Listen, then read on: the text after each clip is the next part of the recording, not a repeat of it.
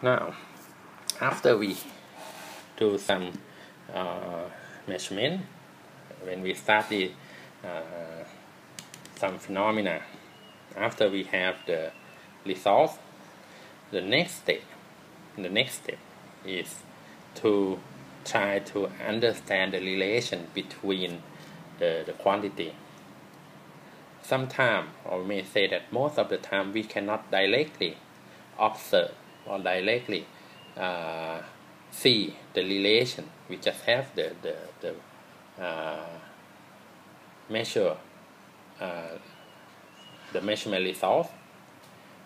So we have to create or imagine how these quantity related, and we usually, the physicists usually use the model or mathematical model to do that task.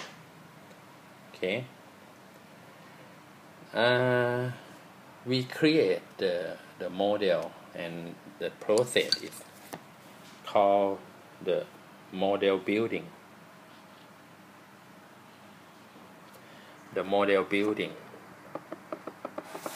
And we test the model by compare the calculation results from the model with the experiment.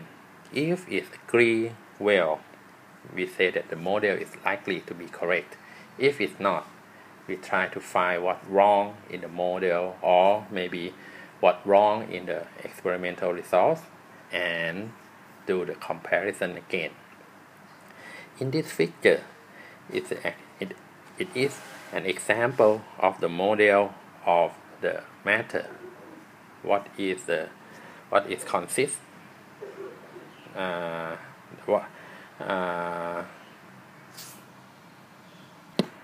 What is the most basic component of the matter?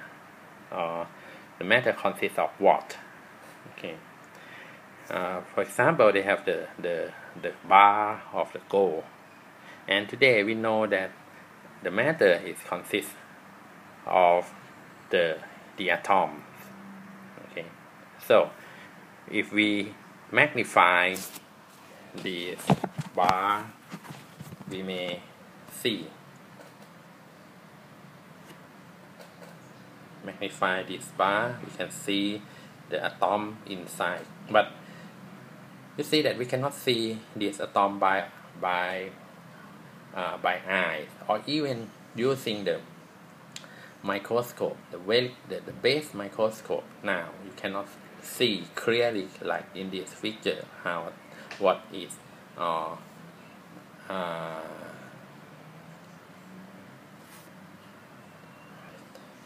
you cannot see clearly, like you cannot see the atom clearly as in this figure, even you use the base microscope. Now, but we have the model that the gold consists of the atom, and from that model we do the calculation, and we compare it with the property of the gold, and we found that this agree very well. Today we accept this model that matter consists of atom. Next, we question that what is atom consists of, and we know that the atom consists of the electron and the nucleus. Okay. Again, we may question that what is the nucleus consists of, and we know that the nucleus consists of the proton and the neutron. Okay, and we can question again what is the proton and neutron, and maybe also the electron consists of. And we know today that it consists of the quark, the very elementary particle. Okay, so this is the model of the matter. We cannot see it directly by eye, but we can imagine, and we can create the model mathematically and compare the result with the experiment, and that is what the physicists do in their work. Next, let us come back to another property of the physical quantity. Okay. It is about the dimension of the physical quantity. We define the dimension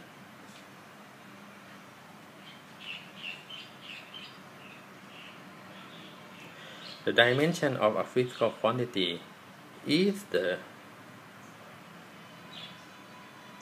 physical nature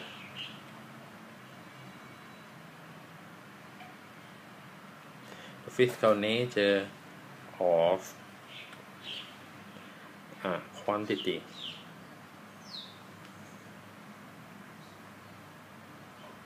The physical nature of a quantity. What is the physical nature? It depends on what you are talking about.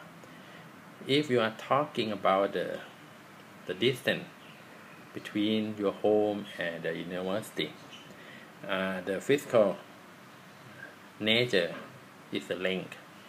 Right? If you talk about the amount of the metal that you need to make a car, it is about the mass. If you talk about the duration that you need, that you take when you travel from your home to the university, it's about the time. So this is a dimension of the physical quantity, and we use the symbol, the square bracket, to denote the dimension.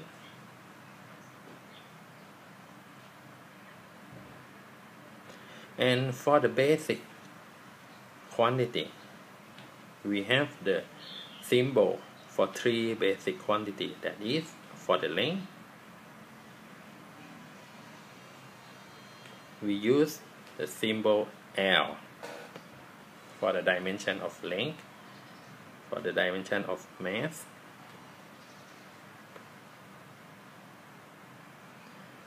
we use the symbol of M, and for the dimension of time,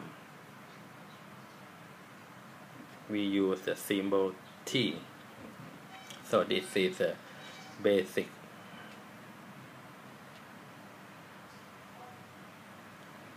dimension.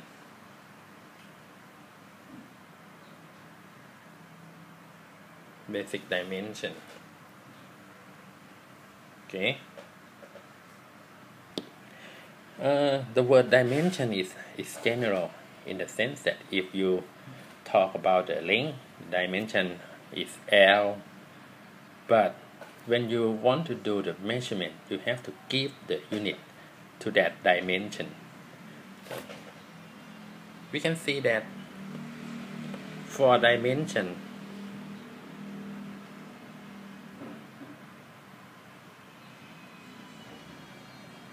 a dimension can have more than one unit. For example, if you talk about the length, you can give it the meter, kilometer, centimeter, millimeter, or you can give it as an inch, you can give it as a yard, you can give it as a mile. Okay, you can see that you talk about the same dimension, that is the length, but it can have more than one unit. Okay, for the time, you can have the second, hour, days, weeks, year, something like that. So be careful to separate. The dimension and the unit is very close, but it's different. Dimension is the general, but unit is specific, and it depends on what the standard you use.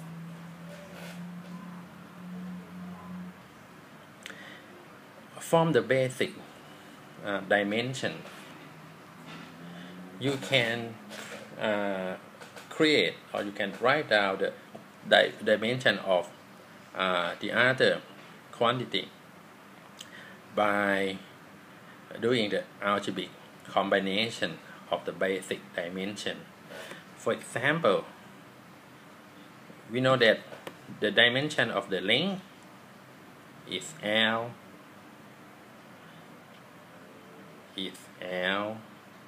and the dimension of time is T. And when you want to measure the speed is the ratio of the length and time. So the dimension of the speed is L over T. So we can write down it as an algebraic expression, or the algebraic combination of the basic dimension, which is L over T. And when you want to give the unit of the speed, you can see that the unit is in the SI unit, it is a mass over sorry, not mass, it is a meter over second, right? Because the unit of the SI unit of the length is a meter, and the SI unit of the time is second. So from the dimension you can have the unit. Now it is in the SI unit. Okay, it's a mass per second. But if you use the English unit or the local US unit, you can write it as a foot per second, because now we use the unit of the length as a foot, and unit of the time is a second. Okay, we can do this, like for example, for the acceleration. The acceleration is the rate of change of the velocity. So we have that, or the rate of change of the speed. We have that the dimension of the speed is L over T, but now it is the rate of change of the speed. So the acceleration, the dimension of the acceleration is L over T and over T again. And we can do it like the algebraic expression to write it as L over T square, and the unit in SI unit is a mass over second square. In the US unit, local unit, is a foot over second square. This is also for the volume and the area. You can see this example in this table.